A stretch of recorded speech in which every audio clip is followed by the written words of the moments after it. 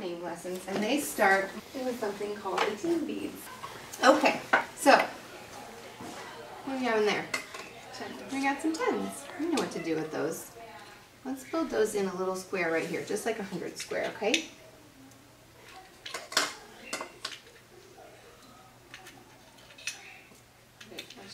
Hmm? I guess so. Just don't tell. Okay, let me put that right up there. Oh, we got some of these in here. You've probably seen those before in the bead cabinet. Hmm? This is 1. And this is 2. You can count it like this. 1, 2. And I'm going to put them right here. They're going to make a neat little stair.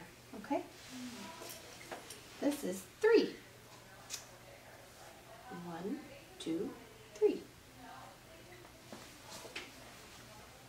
Okay, and then I would turn it over to you. We can keep counting if you want, or we could just build it. But yellow's 4, and light blue is 5, and purple is 6, and white is 7, and brown is 8, and dark blue is 9. And I would never say those colors to them, but I'm just telling you if you can't see. And they are the colors that are up there. Okay? All right. So if we take 10 and 1, we call that 11. 11? Because 10 and 1 is 11.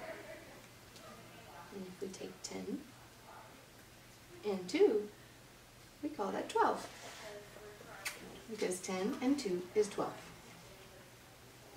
And if we take this 10 here and put it with 3, that makes 13.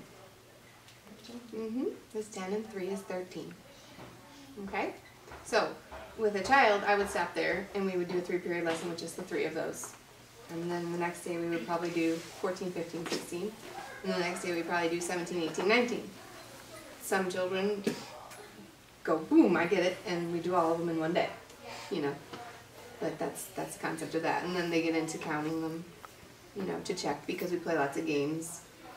Make me this. Oh, is that right? I don't know. Count it. So this is their first experience with this, which you'd be surprised is not that easy for little hands. What's this game called this time? These are teen beads.